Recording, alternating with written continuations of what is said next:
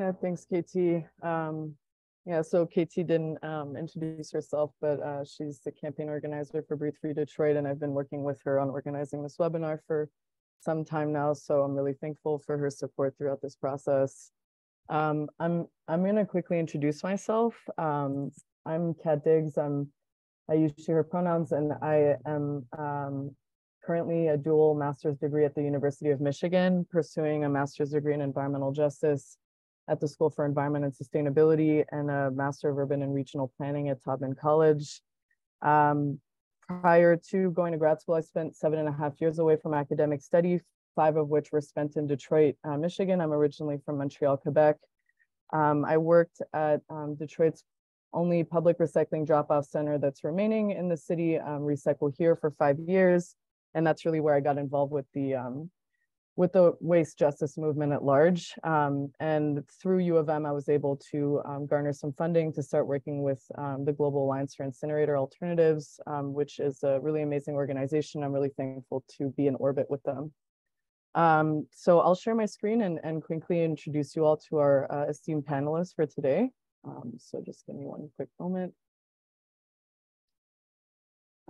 Yeah, so just so you all are a little bit in context before we actually dive into everyone's presentations, the kind of core of this whole webinar today is really discussing the Motor City's potential to reach net negative waste sector emissions by 2030 through zero waste strategies, which we'll be putting in context throughout this webinar. And so for our panelists today, I'm going to start by speaking of Neil Tangri, who's the Science and Policy Director of the Global Alliance for Incinerator Alternatives.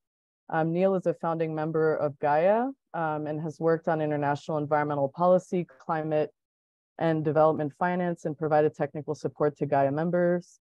Neil is part of the core leadership team at GAIA, leading the charge on the Alliance's efforts surrounding the global plastics treaty negotiations that are currently happening, as well as research projects on climate benefits of zero waste systems, methane reduction, and debunking false solutions, including waste to energy incineration and so-called chemical recycling. Neil has a captain's license from the US Coast Guard and a PhD from Stanford University. So Neil will be our first presenter, but I'll run through the other panelists first. Our panelists after that will be Sandra Turner Handy, who's the Senior Policy Advisor to the President for the Michigan Environmental Council. Sandra is a lifelong Detroiter and is the mother of 6 children, 11 grandchildren, and 1 great-grandson. Sandra is a graduate of Wayne State University with a Bachelor of Science in Psychology and a Master of Science in Leadership Development. She is currently completing a Doctorate of Education in Leadership Development. Sandra has worked in the political arena as a Chief of Staff for Representative and Senator Hanson Clark. It is this position that has motivated her work and engagement in the areas of social and environmental justice in the city of Detroit. Sandra has found her niche in the sphere of community engagement and has fought relentlessly over the years to raise the quality of life of Detroit residents. Sandra is the engagement director for the Michigan Environmental Council as well, and she has worked there for the past 12 years. Sandra currently sits on a number of boards and coalitions whose goals are to mitigate the impact of environmental damage, as well as to improve Detroiters' health and their built environment through programs and policy changes. She enjoys reading, landscaping, writing, mentoring youth leaders, and working on beautification projects in her community. So thanks for joining us today, Sandra. I'll then be speaking about Renee V. Wallace, who has the privilege of leading 3 entrepreneurial entities: Doers Edge LLC as the CEO, Food Plus Detroit as the executive director, and Remark Composting Solutions as the co-founder and CEO president. She is committed to advancing composting as a source of community resourcefulness and resiliency, and has a body of concentrated work in Detroit and the state of Michigan. At the local level, she leads Food Plus Detroit's People's Compost Initiative, is a member of the Detroit City Council Green Task Force Community, and a founding member of the Organics Recycling Committee, a community engagement team member of Detroit's Climate Strategy, and a member of the Composting for Community Health pilot project funded by the Robert Wood Johnson Foundation, which is designed to inform policy change through community scale practice with a focus on climate and health. So Renee will be speaking more about that today. At the state level, she is a member of the Michigan Organics Council, Michigan chapter, is a Michigan Next Cycle, a Michigan Next Cycle Initiative ambassador, innovation track application reviewer, and a member of the DEI team, and is leading engagement of alumni of the Great Lakes Leadership Academy and supporting composting actions in the Michigan Healthy Climate Plan. And finally, at the national level, she is a member of the USCC and chair of its DEI training subcommittee, and is the compost lead for the NRDC Great Lakes Cohort Detroit team. So Renee has a lot of accolades, and we're really happy to have her with us today. And Renee also has a lot of experience as a change manager, business process consultant, and facilitator. And I will wrap up our introductions with introducing you all to Madison Cross, also goes by Maddie. Maddie is the recycling coordinator for the City of Detroit's Department of Public Works. We're really happy to have her with us today. She has a BS in neuroscience from Michigan State University and a master's of the environment and sustainability planning and management from the University of Colorado Boulder.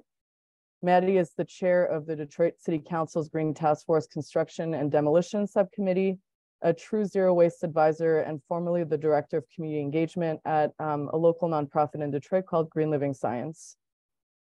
So with that, I will pass it off to Neil to speak to the larger report in which the Detroit case study is housed.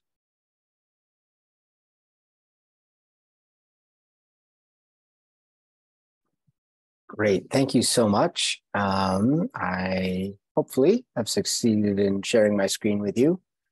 It's an honor to be here. Thank you all very much for sharing your afternoon, evening with us, and I'm happy to happy to be here and talk a little bit about the work that we've been doing. I'll just say a couple words about GAIA first, for those of you who aren't familiar. We're a global network of over 1,000 grassroots groups and NGOs in 92 countries, and our members are all working towards zero waste. And they often combine this work with other related programs such as environmental justice, agroecology, waste picker work, and more. So that's a little bit about who we are. This report that Kat just referred to is called Zero Waste to Zero Emissions. We spent much of last year working on this really detailed report. And it is an attempt to draw together all the different strands in which zero waste can work on climate. And at the heart of it is a modeling analysis of 8 cities. And I will just give you the punchline right up front in case any of you don't want to hear my voice any longer. Zero waste can have a huge impact in terms of reducing greenhouse gas emissions. We calculated an estimate of 1.4 billion tons of carbon dioxide equivalent each year. That would be like taking all of the cars in the US fleet off the road. So quite impactful. So how does zero waste tackle climate change? Well, there's a few different ways. The biggest impact actually comes from reducing landfill methane. So methane is a greenhouse gas. It traps 82 times as much heat as carbon dioxide if you measure it over 20 years, but it only lasts an average of 12 years in the atmosphere, which means that when we reduce methane emissions, we can reduce the methane load in the atmosphere very quickly, and that becomes the fastest way to put the brakes on global warming. This is why there's a lot of attention right now internationally on methane emissions as the lowest hanging fruit, the easiest way to reduce climate change. It's not an alternative to reducing carbon dioxide emissions. It's a complement. We need to do both. And methane in the waste sector comes basically from organics, that's mostly food waste, that have been landfilled. So composting is our secret weapon to really dramatically reduce methane emissions. And that's the biggest one, but that is only the tip of the iceberg, so to speak. So if we look upstream, we see that there are additional benefits. Recycling and upstream source reduction are also really core strategies in zero waste. And those reduce emissions throughout the economy, in manufacturing, in agriculture, in mining, in transportation, in lots of sectors outside the waste sector. What that means is that when we have high levels of source reduction and recycling, and we couple it with composting, zero waste can actually reduce emissions greater than the total emissions in the waste sector. And it's doing that by reducing emissions in other sectors. Sometimes you hear people talk about a net negative sector. This is what we're talking about. So all of these numbers, as I mentioned, come from a modeling analysis that we did of 8 very different cities around the world. We chose these cities to get as diverse a set as we could. These are wealthy cities, poor cities, cities in the global south and the global north. They're cities that have highly advanced waste management systems and some cities that have almost no waste management systems. Very, very different cities, very different climates, societies, cultures. And what we found is that in every one of these cities, zero waste can dramatically reduce greenhouse gas emissions, which means if it can work in all of these places, it can really work anywhere. So one of our 8 cities, of course, is Detroit. I'm going to let the Detroiters speak specifically about our interventions there, but I wanted to give you a sense of the kind of global context there. One of the nice things about zero waste is that it is not only a mitigation strategy. You all will know when it comes to climate change, mitigation refers to reducing emissions, but that's not the only battle. We also have to think about adaptation. The climate is changing, it's affecting all of us, we need to adapt to it. And zero waste actually can help cities adapt to climate change. To take one example, climate change is already exacerbating both flooding and drought, which seems contradictory, but it's this wet gets wetter, poor get poorer kind of syndrome. A major contributor to urban flooding is plastic, which accumulates in drainage, blocks drains, and aggravates flooding. So bans on single-use plastics and plastic bags are really cost-effective tools to reduce the flooding that's coming with climate change. On the other side, the compost, again, compost, our secret weapon here, when it gets applied to land, it helps improve the soil structure, which means that it's better able to retain and absorb water. So that means that when you get a downpour, less of it comes out in runoff because more of it's getting absorbed. And if you're suffering through a drought, your soils are healthier and better able to retain water and preserve the drought. And then there are others such as reducing disease vectors and things like that. But zero waste is, while we think of it primarily as mitigation, it's also an adaptation strategy. And then there are all kinds of additional benefits. You know, as climate activists, we sometimes get stuck on the numbers, particularly on mitigation. And as important as those emissions reductions are, we cannot lose sight of the larger system, right? The larger society that we're talking about. So it's important to look at what the co-benefits of zero waste. And these are really important in part because they build political support. And this is obviously important if we want to get policies passed. So I'm only going to call out one here. This is from a publication that we did last year, which is about jobs, right? We did a meta-analysis of all the existing studies that we could find in the literature that looked at job creation potential of different waste systems. And we found that zero waste systems create 10 to 60 times as many jobs as disposal-based systems like landfills and incinerators. Right now, okay, in the US, we have a tight job market, but even so, there are significant populations who are underrepresented in the job market and unemployed. And so I think job creation is always something that's going to be important for us. So takeaways, I'm on a very short time budget here, so I'm going to end quickly. Takeaways here, one, composting is really a climate game changer. Keeping the organic waste out of the landfill is really critical. And the best way to do this is to implement source separation of organic waste. Then the organics can be composted. There are other treatment methods available for organics. There's anaerobic digestion and there's animal feed and a variety of other things. But for most cities, composting is the easiest, the most practical, and the cheapest approach. And even moderate success with this strategy delivers transformative results. We saw a 62% reduction in landfill gas production And when combined with high levels of recycling, emissions reductions can go as high as 105%. Again, that's counting emissions that are reduced in other sectors. So that's one takeaway. The other takeaway won't be a surprise to any of you here. It's that source reduction is really the most powerful tool we have to reducing greenhouse gas emissions. That is especially true for food waste and for plastic. Plastic, the majority of emissions for plastic are upstream when the plastic is being produced. And so even better recycling or better collection, keeping it out of the drains is really not enough to reduce greenhouse gas emissions. We have to go after the production end. And so source reduction is really powerful here. We have a number of other key takeaways on the mitigation side, adaptation, and co-benefits. Of course, I would encourage you to read the report. I had another one here.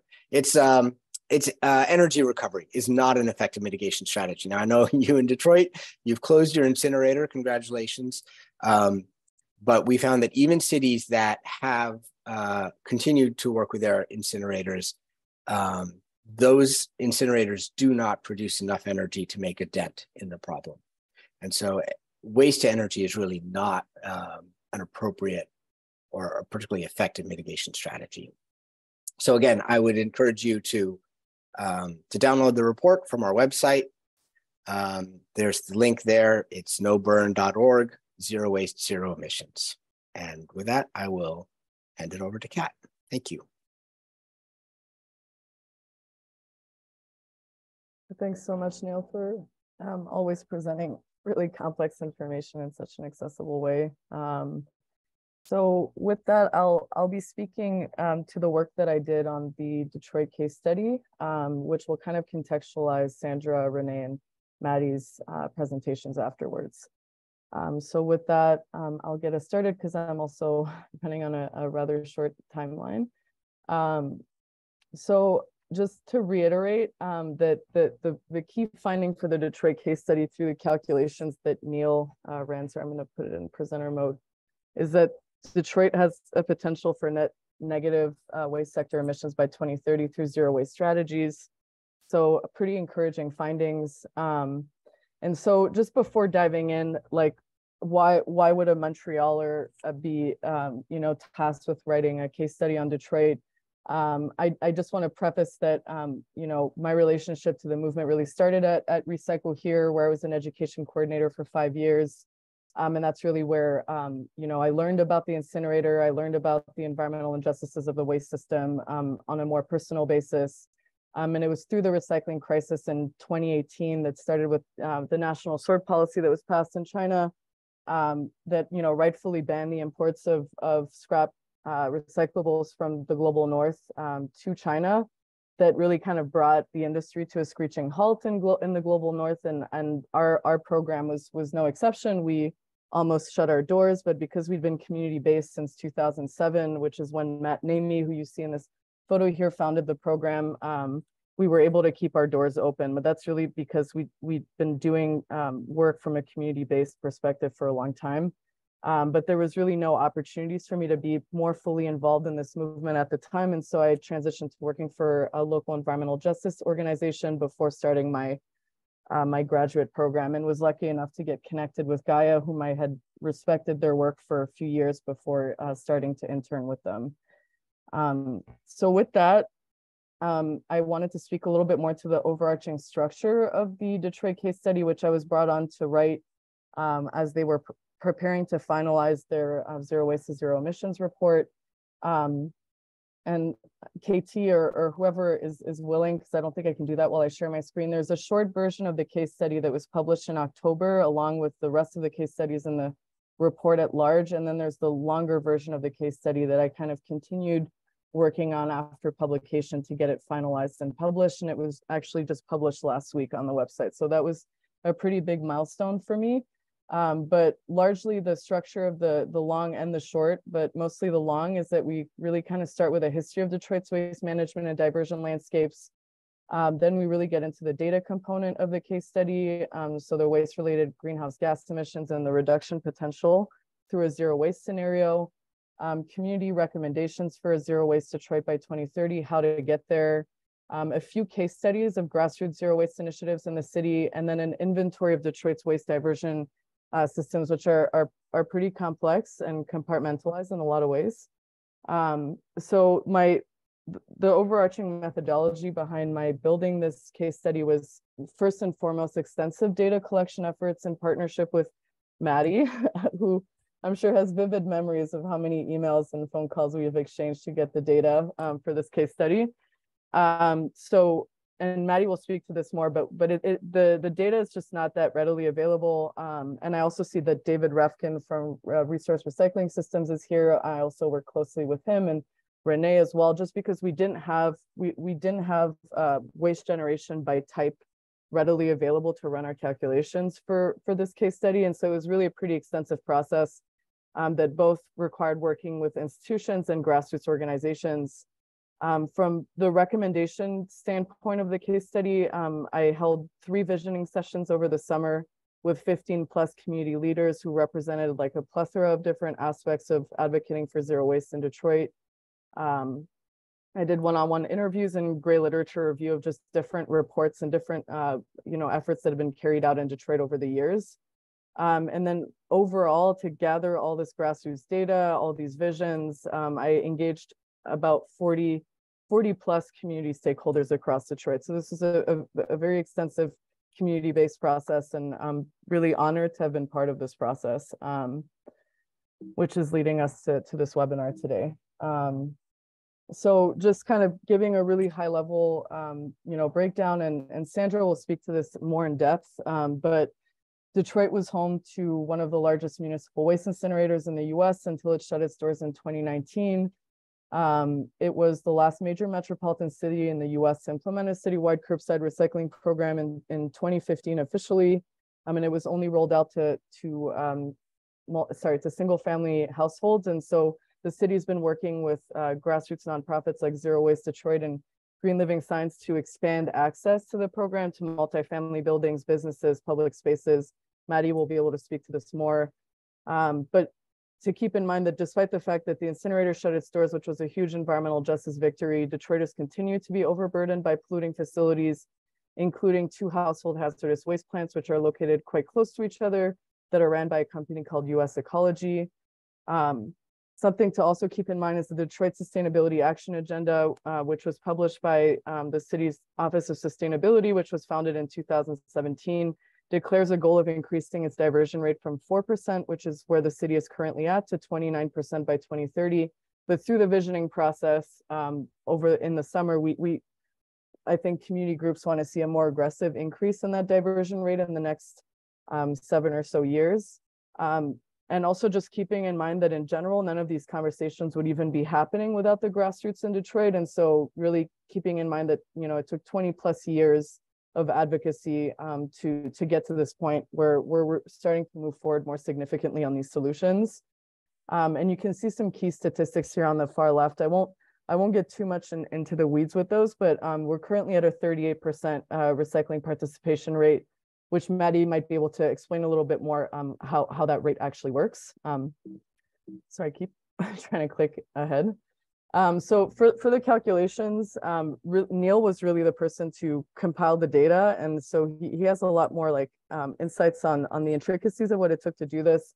But from a high level perspective, essentially what was decided is that each city would be positioned in the future in 2030, and there would be a business as usual approach, which would use the estimated emissions for the waste sector based on data collected for a baseline year. In Detroit's case, it was 2021.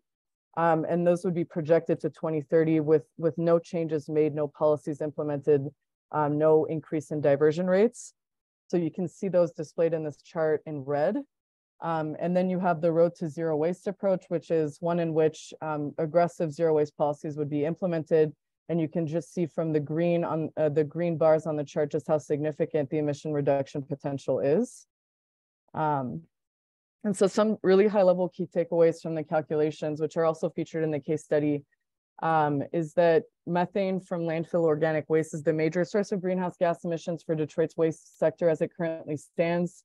And in a 2030 road to zero waste scenario, the overall diversion rate would go from 4% to 59%, and that includes an 80% diversion of, more easy to divert materials like glass, paper, metal, organics, combined with 15% for more difficult to recycle materials like electronics, textiles, and plastics, which would bring us up to a 59% diversion rate. And with that, 385,747 tons of CO2 could be avoided, which is the equivalent of, close to 49,000 homes of energy used for 1 year. So this approach at large would reduce overall greenhouse gas emissions by 102% for the waste sector in Detroit, compared to a business as usual scenario, which is really significant. But keeping in mind that for these just transitions to happen towards a more zero waste systems, generational inequities and injustices will have to be addressed kind of in a intersectional way for this to be possible, like access to affordable housing, access to basic amenities like water and electricity, like all these things will need to happen for transition to zero waste to be truly equitable and sustainable. So just kind of merging into the community recommendations to get us to this more just zero waste future in 2030. A lot of what came up during the visioning sessions was the need to increase city leadership and engagement to promote zero waste. I gave a few examples here. One is obviously more effective tracking of Detroit's waste streams.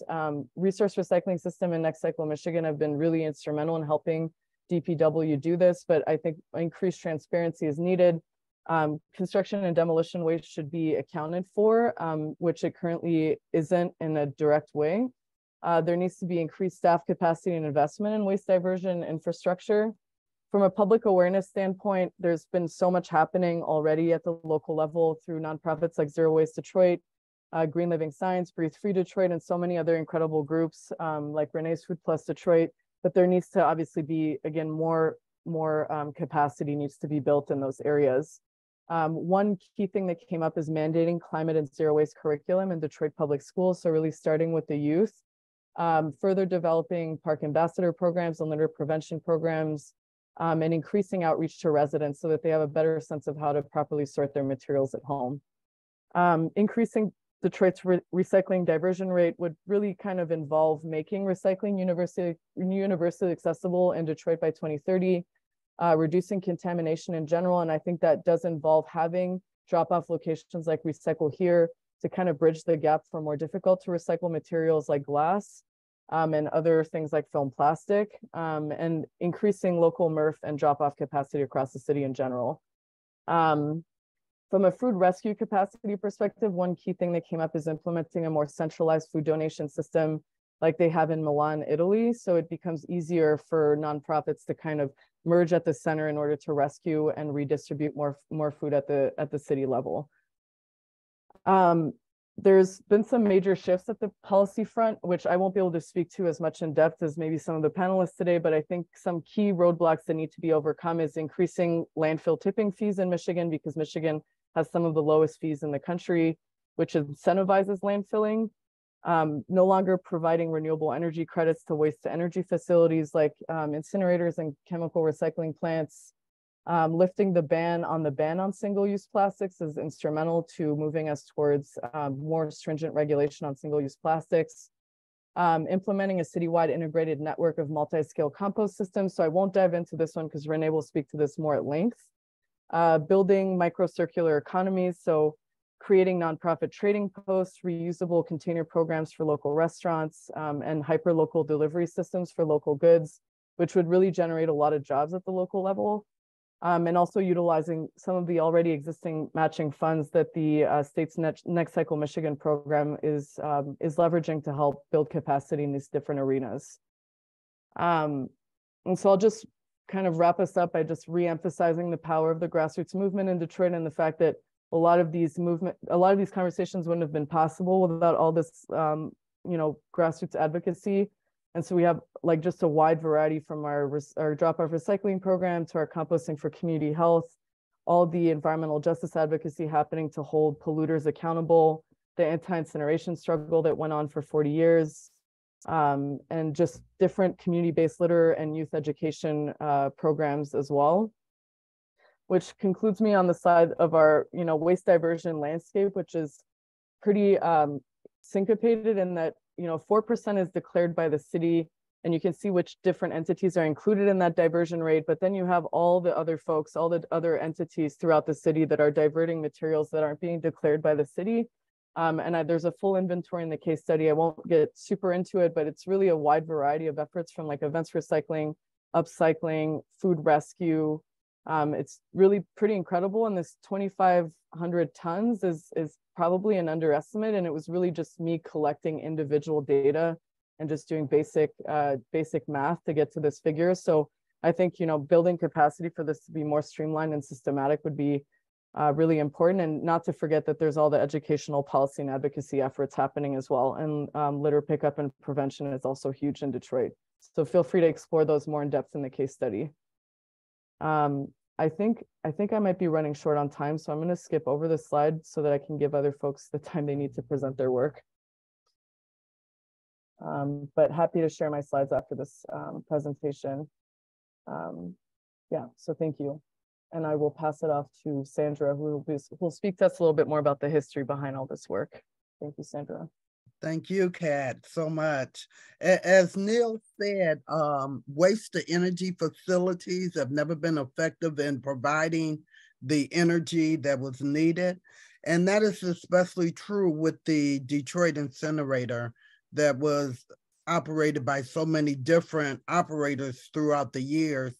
But in 1989, that is exactly how it was presented to, prior to 1989, it was presented to our mayor at the time as a waste-to-energy facility that would take our solid waste and it would turn it into energy that would be used to heat 141 buildings within a 3-mile radius of downtown Detroit. And we're talking municipal buildings, privately owned buildings, major universities. And for many years, that's where their source of energy came from, was from burning of our solid waste in the city. I had the opportunity to join the fight against the incinerator in 2008. And at the time, when I say we, about 20 different organizations, environmental justice organizations, individuals, and community groups got together and decided that we would develop a solid waste management plan. And it was called the Solid Waste New Business Model. And that plan laid out a pilot program for recycling in the city of Detroit. As Kat stated earlier, Detroit is a major city, and we did not have a curbside recycling program. We did have a drop-off recycling program, which was started by Rosedale Recycles years prior to us even starting this fight against the incinerator. So our name was the New Business Model for Solid Waste Management. I think I got it right. It was such a long name. We changed that name to Zero Waste Detroit around 2010, 2011. So we advocated with the city to start a recycling program in the city. But our strategy was to start this recycling program as a means to shut down the incinerator. The incinerator, which was a major environmental injustice going on in the center of the city of Detroit, was really impacting the health of residents within the area. We had high respiratory rates, including asthma. We had low-income communities surrounding the incinerator. We had elementary schools in those neighborhoods. We had high rate of asthma with the children in those schools. The incinerator sat at the very intersection of two of the most traveled freeways in the city of Detroit, which is I-75 and I-94. And at any time of the day, driving down either of those freeways and hitting that intersection, you were likely to encounter the odors from the incinerator, which was a major source of our high rate of respiratory illnesses, a major source of a decrease in the quality of life that residents in the area was living. So the incinerator, built in 1989, waste to energy, burned about 5,000 tons of waste per day. But during the whole time of its existence, the incinerator was a constant source of odor violations, a constant source of major toxin emissions. They incurred fines on a regular basis, especially from the month of April through the month of October. They were fined consistently. It was easier to pay the fine. There was never any enforcement until the later years. So we advocated to the city, which was part of the oversight committee of the incinerator, which was our Greater Detroit Resource Recovery Agency, GIDRA. GIDRA was a panel of appointees from the city, the state, Highland Park, and they were to oversee the operations and DPW. They were to oversee the operations of the facility, because the facility, actually privately owned, did sit on city-owned land, which they leased. So we advocated to GIDRA. We went to their meetings. We advocated to our mayors, our consistent mayors, deputy mayors, and the Department of Public Works in order to come up with this pilot program, which we were successfully able to implement the pilot program on two areas on the east, two areas in the city of Detroit, one on the east side and one on the west side. The pilot program, considered to be successful, although long for a pilot program, finally wind up going citywide in 2014. Now, the idea is that the more that we recycle, the less solid waste would go to the incinerator. What Detroit Renewable Power did, and they were the last owners and operators of the incinerator. We had major owners, including Covanta, which is one of the leading incinerator operators in the world, and they could not make a go of the incinerator. Last owner, Detroit Renewable Power, chose to go to 65% of the trash going to the incinerator did come from the city of Detroit.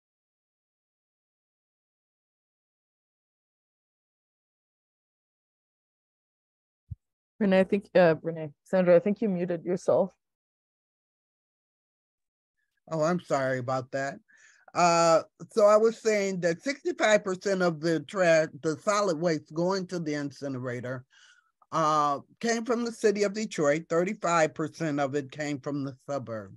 The more that our outreach coordinators, agencies doing the work, which was Zero Waste Detroit and Green Living Science, and educating and doing outreach to get residents in the city to sign up for curbside recycling, the more that they increase signage, the more trash DRP was able to bring in from suburban communities in order for them to burn enough solid waste to make it profitable for them. We were able to get finally able to get a consent judgment against DRP in 2016. That consent judgment allowed for the state to fine DRP $4,500 per day per incident, which was amazing because that had never happened. The permits for DRP, for the incinerator were automatically done. We would have public comment periods, and no matter how many people showed up, how many people commented, the permit had already been okayed and signed for them to continue operating. At one point, the city of Detroit literally gave DRP $4.1 million credit, brownfield obsolete credit, which they were supposed to use to help update the facility. But of course, the facility was too old to be updated, but they still received the credit. So finally, with other groups coming in, and as I said, Zero Waste Detroit, which has been a member of GAIA for quite a while. Zero Waste Detroit was made up of faith-based organizations, environmental organizations, environmental justice organizations, community groups, individuals, all joining in and saying, okay, where do we go now? We have recycling, but this facility continues to operate. So Breathe Free Detroit, which was housed along with one of our starting members, which was EMEAC, East Michigan Environment, EMEAC, which was one of our groups. Breathe Free Detroit, working with some of our other individual groups, decided to advocate to the city again about closing down the incinerator, and also to have individual members, along with the Great Lakes Environmental Law Center, who's been a part of Zero Waste Detroit since our inception, to file lawsuits against the incinerator and against the city of Detroit around operations of the incinerator. So just about the time that those lawsuits were filed, the state of Michigan also filed another consent judgment against the facility. That consent judgment had the incinerator filed a motion against them that they would have to pay $200,000 in fines during any violation. And that's much, much more than that $4,500 per day. And at the time that that consent judgment went through, the facility said, we're going to close down. That was in March of 2019. And so once the facility closed down, a year, 2 years later, the city of Detroit, the facility, DRP, decided at that time that it would end its lease. The lease ran through 2030 up to, I think, about 2035. The DRP decided they were going to end the lease for the land. The city and DRP decided that they were going to dismantle the incinerator itself. Community was called out to the press conference. No decision had been made about what they were going to do with the land once the incinerator was dismantled. Quite a few of the organizations that were a part of Zero Waste Detroit, Ecology Center, Sierra Club, DWEJ, Green Door Initiative, and others came out. And our suggestion was, we need to give this land to the residents of this community that had experienced such hurt and harm over the 30-something years that the incinerator had been working. We saw a complete community destroyed. We saw a high rate of asthma. We saw children being impacted, going to the emergency room consistently. We saw a elementary school where the children sat right across the freeway from the incinerator. We saw a low-income community where children couldn't go outside and play. People couldn't raise their windows in the summertime. We saw so much hurt and harm over the 30 years of its existence that we are really strongly advocating to the city to give this land to the community once it has been abated from any contaminants, and allow them to choose to do something with the land that is going to bring some redemption to the community members that have chose to stay in that community. I know that was quick and fast, but that is the history of how we got recycling in the city, and that was our way of moving towards zero waste Detroit. I do have to say that the plan that we came up with, the solid waste plan at the time, the new business model, did include a comprehensive solid waste management plan that did include commercial recycling in it. So now that we're doing the commercial recycling, I do feel like we're moving forward in the plan. And now we have to really move forward to capture composting of organic materials into this plan so that we can hopefully one day in the city of Detroit really see zero waste Detroit become really zero waste. Thank you guys for your time. Thanks so much, Sandra. That was really great. Always a well of knowledge with the history of all of this. So thanks for sharing with us. So without further ado, I will pass it off to Renee to speak about our compost initiatives in Detroit. Thanks, Renee. Yeah, absolutely. Hopefully you can all see my screen. Let me get to the mode. So as Neil said, composting is a super weapon, is a secret weapon, and it is a game changer. When we talk about, climate, it has so many benefits. And when we take a look at what we're focusing on, we really look at composting as a soil-based solution. We're working and advocating for the development of composting at all scales throughout the city, because we need to reclaim the materials. People call it waste, it's really resource, right? And we envision taking those resources and composting locally so that we'll have the ability to create soil-based solutions for our needs, both the municipality as well as us as residents, and being able to address environmental issues. So we really need a good compost enhanced, soils, in our city.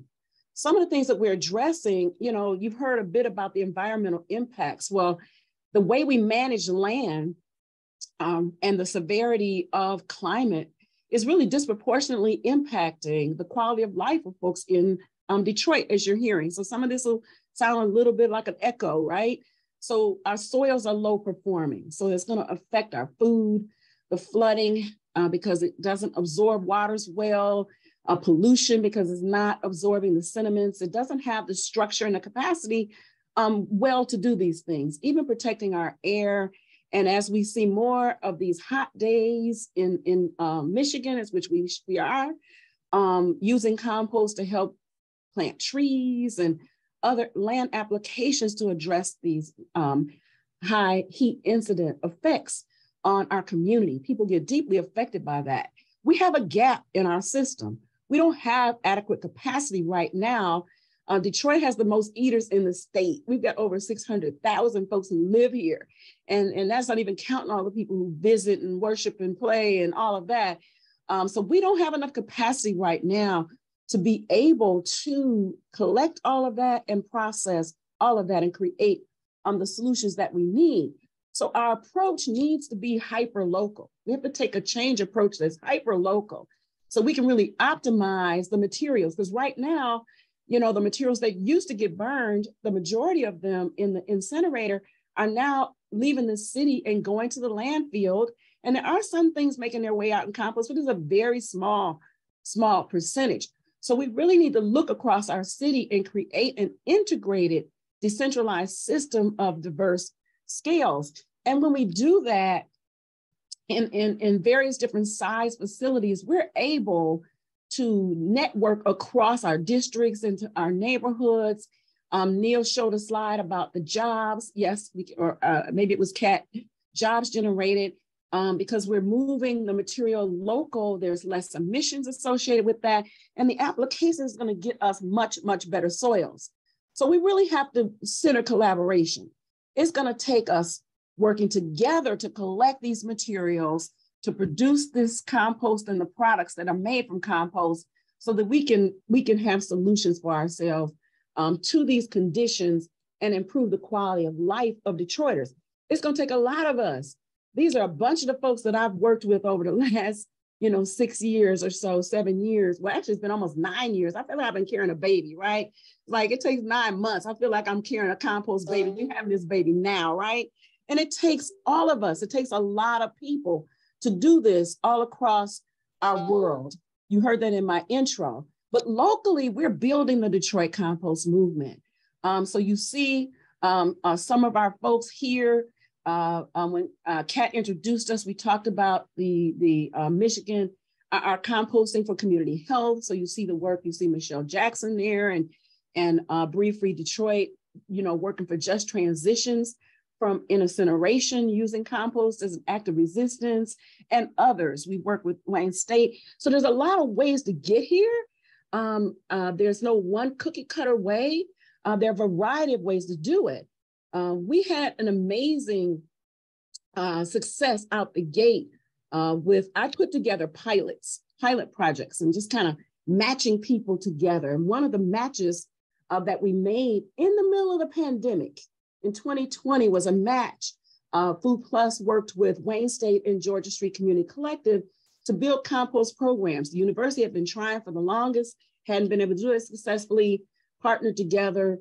We were able to build an amazing program. And as of January, we had transported in just a little bit, like right around just shy of 2 years, 31,000 pounds in 5-gallon buckets, from the university's campus into our community. So it's an amazing proof of concept that you can partner and develop really strong work together. We're very, very excited about that. One of the things that came out of that, because in addition to when we first did this, we were doing this all on the farm. We were doing a farm-based system to do a proof of concept that it could work.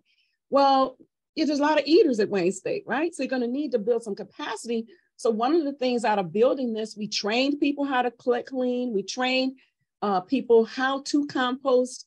And then as we started to continue to build a relationship with Wayne State, Mark Covington and I decided to develop this partnership and to create a new facility. And we're in the process of developing that. Why am I telling you that? Because the genesis started with a little pile. It started with a pile, right? On a farm, in a corner, right? And so there's so many ways for us to get here, and it's really going to take all of us. There's a frame I like to use when I talk about this work. As Kat said, I'm a systems process and change professional. So that shows up no matter what I'm doing, right? So when I look at how do we build, what's an approach to building a compost system? 3 elements, I call them the 3 EPs. We have to have an able policy, an able public, and an able practice. What do I mean by that? With policy, we have to have policies that are going to allow us, first of all, to compost, and to do it right fitted for diverse scales and methods that we would use. So what I do in my backyard, what you do at your home, household level, different than what we would do at a community scale, different than what we would do at an industrial scale. So we need to take a close look at our existing policies and to right fit them for diversity in the way that we compost and in all the scales that are possible, because the biggest impact we could have is you can do it in your backyard. But everybody's not going to do that. So we got to do some community, we got to do some businesses, we got to do some different things. Then we have to have an able public. So we as citizens and folks who live in the area and other stakeholders, we really have to understand, why is this important? Why do we need to stop sending food waste to the landfill? We no longer send the yard waste. We're still sending paper and things like that. But it's important to improve the quality of life for all of us. This isn't just about us who are excited and have an affinity for this.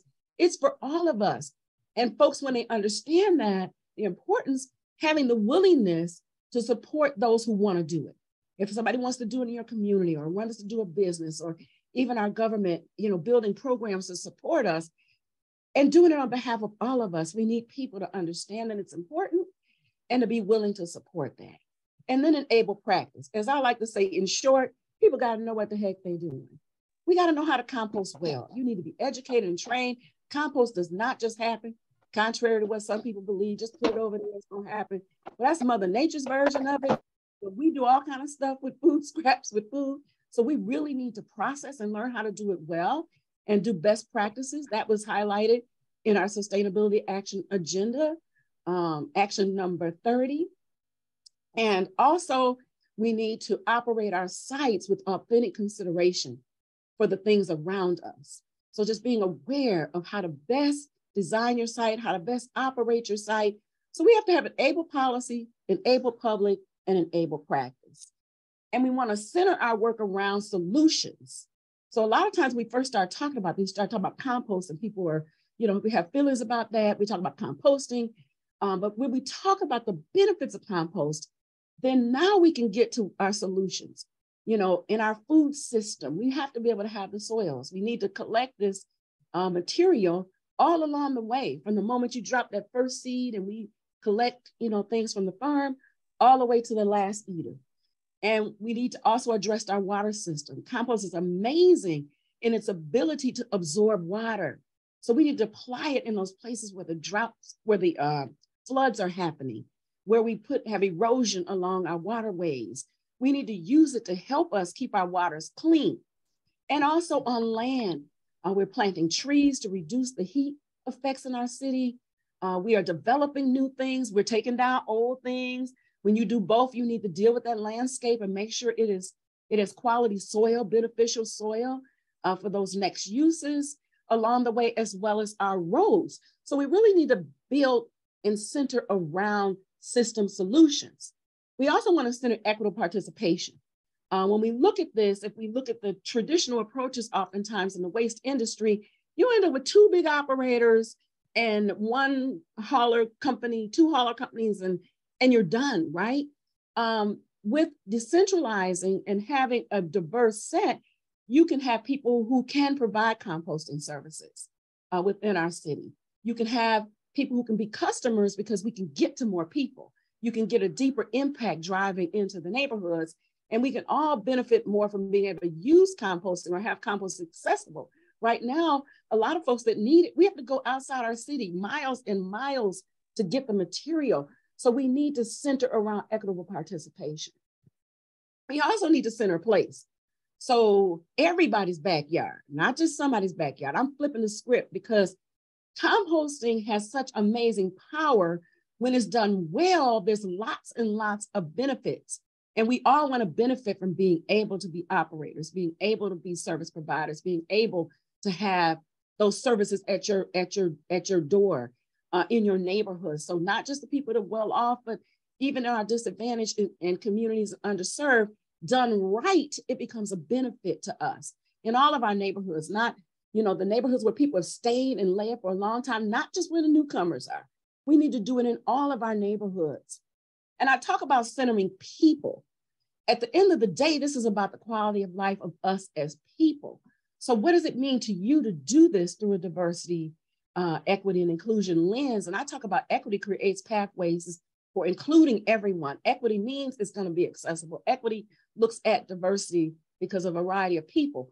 So look at it when we're building our operations as composters, not just compost operations, but the hauling and all the people in that ecosystem. Who's working here? How are we finding our folks? The people nearby in our communities, having relationships. So having a community-centric approach, looking at and knowing and that consideration I talked about with the people in your neighborhood, as well as your customers, and then supporting all the support systems around us. Because all of us ask our friends and family first when we're doing stuff. Help us out, right? And then the service providers, as well as the funders, looking at this from an equity standpoint to ensure that we do this well. And then I'm just going to give you a little bit of my own secret view about this, right? So my view centering equity is really, I say equity is code for love. It's all about how we care for one another, how we treat one another. So when we lead with love and we care about each other, we're going to do things that are beneficial to each other. So lead with love and love others. And lead by example. Start to look at the various different ways that you can do it yourself. You can support other people doing it, and do it so that it's for the common good, so everybody can benefit. And staying focused on those who oftentimes have the least resources and ability to engage, making sure that we include them, that they're not left out, and that we find ways to overcome the things that tend to push people out into the margins, and provoke folks while you're at it. You know, get other people to do it, provoke them to do it in loving ways that is considerate of each other, and to do these good works. It's going to take all of us. I was inspired last year. I'm actively involved with the U.S. Compost Council. And last year I had the opportunity to speak during the conference. I received some recognition there. And I get a lot of things inspirationally and downloads, right? And I got this download, and this is what I'm going to leave you with. Composting is love. One thing makes another thing, so life is sustained. So it's up to us. What does our next look like? I'm really looking forward to hearing your voices, to see what it is you think about this effort to change the game in climate through composting. Thank you. Thank you so much, Renee. Always great to hear your knowledge about compost. It's really inspiring. And so, yeah, with that, I will pass it off to our final panelist, Maddie Krause, to speak more to what the city is currently working on to advocate for zero waste. So go for it. Thanks, Maddie. Thanks, Kat. I'm going to try to keep this as short as possible because there's supposed to be a Q&A session. So I'm just going to run through these. And if you want me to expand on anything that I touch on, feel free to put something in the chat or ask afterwards. So I'm Maddie Krause. I'm the recycling coordinator in the solid waste division. If it were up to me, we wouldn't be called the solid waste division. We'd be called something a little bit more creative, but I like to think of myself as a zero waste strategist and the community's guy on the inside. So what I do in the city is very exciting. I get to work with community members a lot, and some of these wonderful community organizations. Today, I'm going to talk a little bit about state and national context, our current waste diversion goals, Detroit Recycles partners and programs, and some of the priorities and guiding stars that I use in my work. So for the statewide and national context, you can see in this chart here, Detroit's recycling rate targets and compared to Michigan's targets. So ours are a little less aggressive, as we've seen, but we kind of lead along the same trend line. We do have, 30% goal by 2029. I like to say 30 by 30. I think it's a little catchier. But, we'd love to see more. We would love to see that growing exponentially. And I'm actively always looking for opportunities, applying for grants, and trying to find ways that we can capture the recyclables and the compostables that are available in the city. Next cycle did a 2021 gap analysis that showed that nearly 47% of available recyclables and compostables are originating in SEMCOG, which Detroit is the physically largest city and represents about 14% of the population in that region. And so there's clearly a lot of opportunity here for us to be capturing more material. And to pull from GAIA's own Tale of Five Cities report, you can see here that Detroit, in their recycling rates of plastic, we don't compare to comparable cities. We're not doing enough. And so we're always trying to push the envelope and try to do more, trying to capture more and divert more. So what are those goals? Well, we had a sustainability action agenda that was published in 2019 that listed 5 goals for our strategies to reduce the waste that we send to landfills. We're doing pretty good so far. I'd say we've launched our citywide recycling campaign. We've expanded curbside recycling to include multifamily buildings and public spaces and city facilities and commercial buildings. Some things we haven't done a great job of is working on compost. And that is just the nature of the fact that this role is recycling coordinator, and it's been very programmatically focused on recycling. But I think that our recycling programs are in a really great growing place, that the city is ready to start moving forward with supporting decentralized composting throughout the city. The last thing we want to do is come in and step on the incredible work that community organizations like Renee's are doing. And we really want to find ways to work together and to support that decentralized goal, but also look at the larger systems and try to build that capacity as a whole from the state and the regional perspective as well. So what is Detroit Recycle's programming? What do we offer? Well, first, I want to acknowledge our partners, Green Living Science, Zero Waste Detroit via Michigan Environmental Council. They are our education contractors, so they are our feet on the street, organizing and making sure that Detroiters are aware of recycling, that they know how to get a free recycling bin to their doorstep, because it is an access and an equity issue, and we really prioritize that. And Kat focused on Recycle Here. It's really a great movement that started from the grassroots and now has been adopted within the city. So, you know, I'm just lucky to be on this stage, standing on the shoulder of these giants. Some other recycling partners that we work with, WM and GFL Environmental, are our curbside haulers. You can see the split that they have across the city. And we do own a couple of our own recycling trucks. So if you see these running around Tuesdays and Thursdays, we've got a couple of recycling routes. We take all of our materials to the Rossock facility, the community facility over on 8 Mile, where it's all sorted from a single stream container into many different types of bales. Just briefly wanted to show you guys what's acceptable in that single stream system. All of our programs are the same on what's acceptable, except for in our parks. So now breaking it down by some metrics for our Detroit Recycles programming. We have 36 commercial customers. It started in 2021, and in 2022, we had a 134% increase in tonnage from our commercial program. These are the bins available, and again, a picture of our trucks. We also have 84 municipal buildings. Does that picture look familiar? That's what I'm doing right now. We went into all of our municipal buildings. We made sure that our staff, our city employees, knew how to recycle, knew how to find their recycling carts, and we helped them set it up. And our community partners were a big part in that. Here you can see a picture. We now have recycling containers at golf courses. I don't know if any of you like to golf as much as I do, but it's something you rarely ever see. But those containers are always full of bottles and cans. So really excited about that project in particular. And as of right now, we have 13 city parks that are recycling out of 300. So we have a long way to go, but we are working on it. We have a grant right now that we are using to procure some EV trucks and electric utility vehicles that we can service these containers with. And you can recycle bottles and cans in these park containers.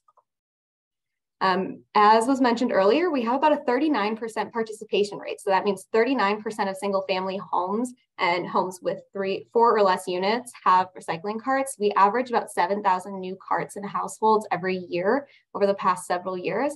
And we do have an opt-in program right now, which means that residents have to specifically request containers, but we're hoping to pilot an opt-out program this year. We're still waiting on our grant agreement. However, we're really excited to explore a new opportunity to make curbside recycling more accessible and equitable. And here is a photo of where all of our containers are as of right now. You can see there's definitely some gaps. You can see where those pilot areas Sandra was talking about may or may not be. And we're really excited to continue expanding and switching up our program to really improve it. So I have my last slide here that, again, I want to make sure we have time for a couple of questions. Priorities and guiding stars, access and equity. I can't say it enough. Everyone should be able to recycle. It's free to use for curbside. It's easy. It's, you know, cheaper than buying a Tesla, right? So we want to make sure that everyone can do something that is easy and simple to help the environment, to help us achieve our goals. And that comes with education and awareness. We really focus on making sure that we can get the word out there and being accountable and transparent. So if you are ever having issues with your recycling program, highly recommend reaching out to me, reaching out to your hauler. We always encourage you to hold us accountable, because I don't know it's a problem if someone doesn't tell me that it's a problem. So please reach out to me anytime. And then also Zero Waste Foundation, exploring food waste. How can the city use and produce compost? How can we reduce food waste from source? And hard to recycle materials. I have a vested interest in construction and demolition waste, wood waste, things like mattresses or other very difficult materials to collect and to recycle. And then also data collection and analysis. The more data we can get, the better, right? But it becomes unmanageable at a certain point. And so we're always trying to improve those systems and to improve the type of data that we're collecting. So here's my contact information. I'm going to turn it back over. So hopefully we can get at least a couple of questions in, but thank you all so much for being here. Yeah, thanks so much, Maddie, and happy to stay on for a few extra minutes. I know that we said that the webinar would end at 6:30, but if there's some burning questions, happy to stick around. I did identify a few questions in the chat that haven't been responded to, so I might just pitch them to the panelists, but I do want to thank our panelists again for your incredible presentations and your work and the time that you've taken out of your busy schedules to be here. So one of the questions that came up, and I think this one would be great for you, Sandra, what is a consent judgment, if you're able to summarize that in a few words, which I know is going to be challenging, but ask you that question. Okay, so a consent judgment is a judgment that is entered by our state attorney general against a polluting facility that ups their fine from what the normal fine is, and what the consent judgment does is assess a greater fine against a polluting facility than what EGLE would assess them for. It's more enforcement of a fine than what EGLE does, because it becomes a legal fight at that point. And for clarification, EGLE is the Department of Environment, Great Lakes and Energy, which is our environmental department in Michigan, for anyone who doesn't know the acronym. And I was gonna say, see, I'm from the old school. We had MDQ, the Michigan Department of Environmental Quality. So I just say EGLE because I'm still an MDQ person. Yeah, it was a recent shift. Yeah, thanks for your insights, Sandra.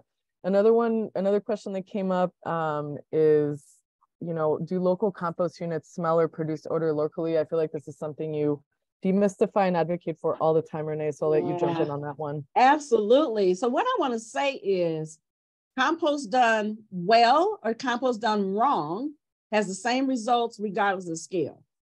If you don't do it right in your backyard, you don't know how to bring the materials together, because you need to mix, food waste with carbons and things of that nature. You need to organize it in a certain way so it can break down. I don't care if you do that in your backyard or you do it in a large scale. If you don't know how to compost properly, it can stink. Because think about it, when you cook something, it's a process of heating up and breaking down. It has to have the right kind of mixes in order for that to happen. It can be done very, very well. As well as you asked about the odors, the same thing with pests and things of that nature. It's all about the way you do it, because the animals smell. And if you have mixed that in, they can't smell it, so they can't find it. They're looking for food. They're not coming over there. And same thing with the smells. It has to be done well. That's why we focus on the first step, teaching people how to collect clean, and then the composters how to mix proper. So you collect clean as a generator, and we mix properly when we bring it into our systems. So those are the ways that we manage to do this well. Thanks so much, Renee, for your insights on that. Another question that came up from Irma was the hazardous waste streams that the city manages through US Ecology. Maybe Maddie, you'll have some thoughts on this, but I wanted to quickly jump in and mention that a part of that stream is electronics that get sent to human IT that actually process mechanically as much as possible those electronics. As for the other streams, it is a little tricky to be calling that diversion, because I think a lot of that hazardous waste actually winds up in sanitary landfills. But Maddie, you managed a lot of that data, so I'll let you jump in on that one a little bit. No, I think you really hit all of the major salient points there in regards to what that stream looks like. We do get pretty broken down data about what types of hazardous waste we get. And I will say that we're pretty fortunate to have a facility that's open as frequently as it is, because often many municipalities only offer drop-offs every, once every 3 or 4 months. So it really is a convenience.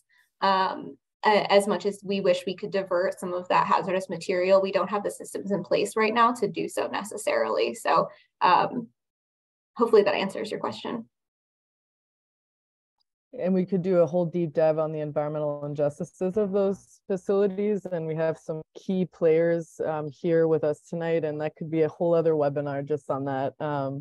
Wish we had more time, but there are some folks here that I'm sure would be happy to answer more questions on that. I see a hand up from Neil.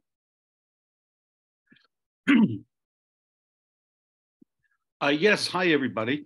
It is good to be here and to see so many old friends and learning a whole lot. And I want to congratulate Kat, excuse me, not Kat, but Maddie.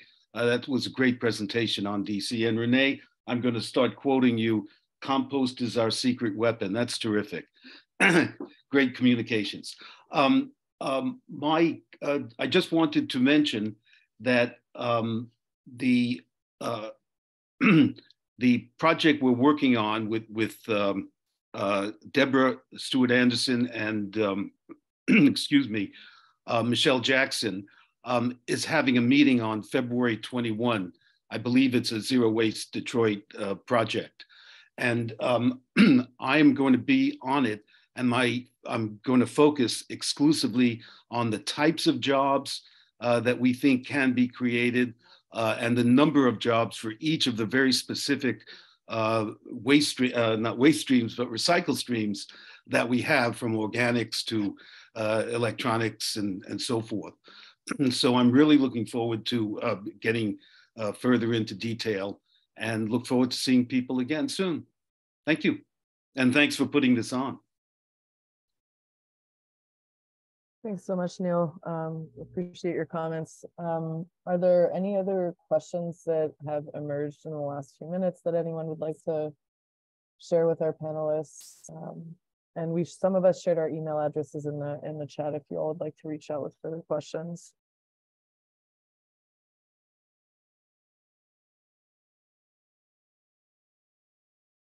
Yeah, I think there's a question in the chat from Irma asking Neil Tangri if you can speak at all to hydrothermal liquefaction process for waste from sewage, as that's something that has been proposed to be studied here in our city of Detroit.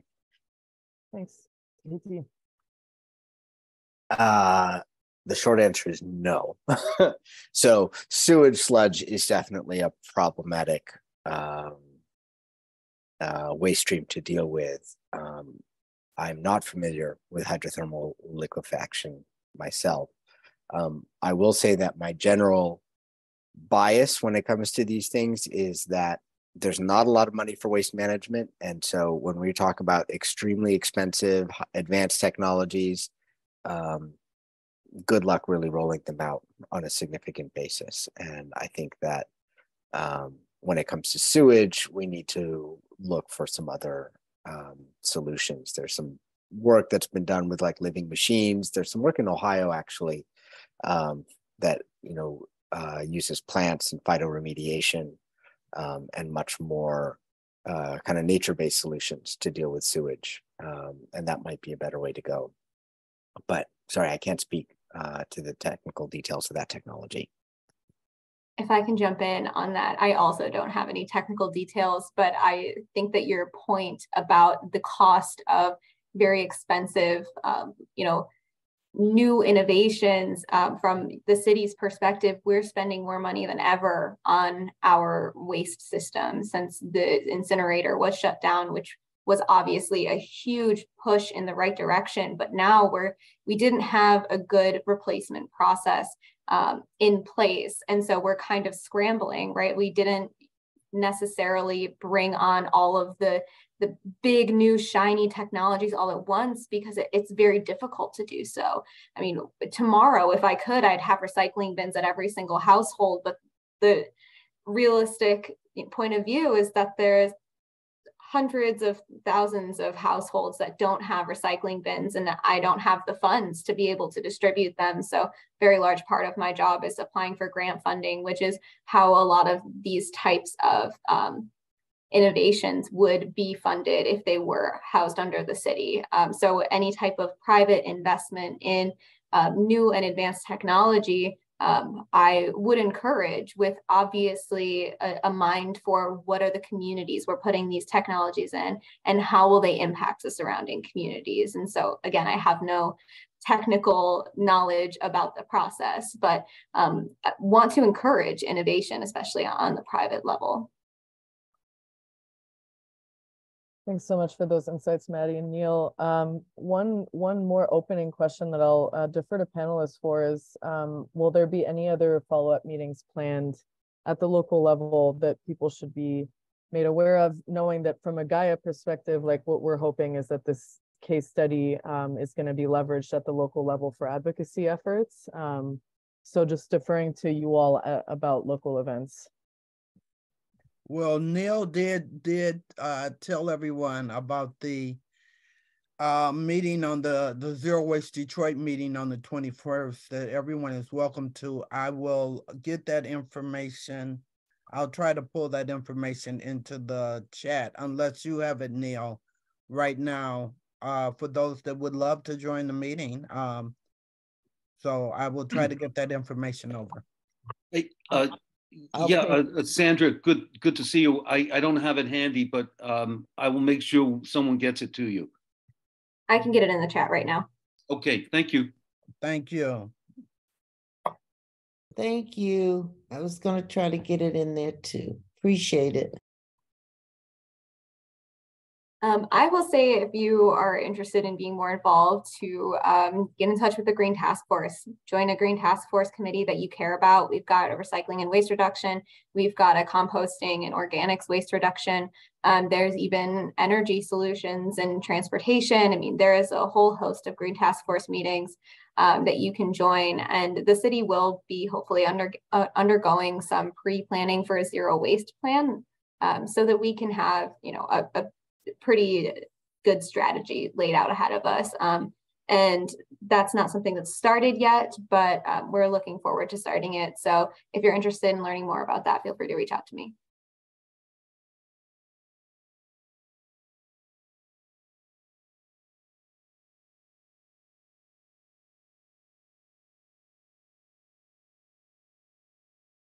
So I'm just sharing a link to the Green Task Force committees, and for anyone who'd be interested in learning more about these. So it's 6:40. I want to give maybe another 3 seconds if there's a last burning question that emerges, but I just want to thank everyone for joining us tonight.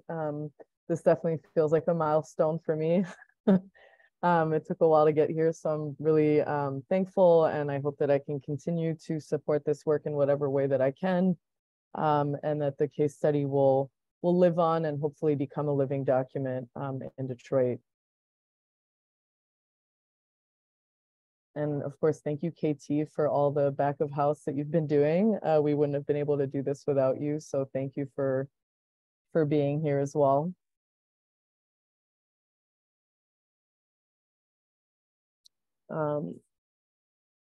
So with that, I think we'll log off. This is like Ken, I'm going to try to. I'm putting the Zoom link for the Zero Waste Detroit Coalition meeting in the chat.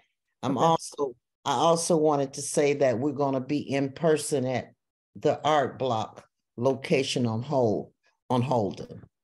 So I'll put it for those that's left. Thank you. Yeah, thanks so much, Deborah. Thanks for coming out. Sure thing. Thanks so much, everyone. I'm gonna repost Maddie's post, I think, because you had put the Zoom link, Maddie.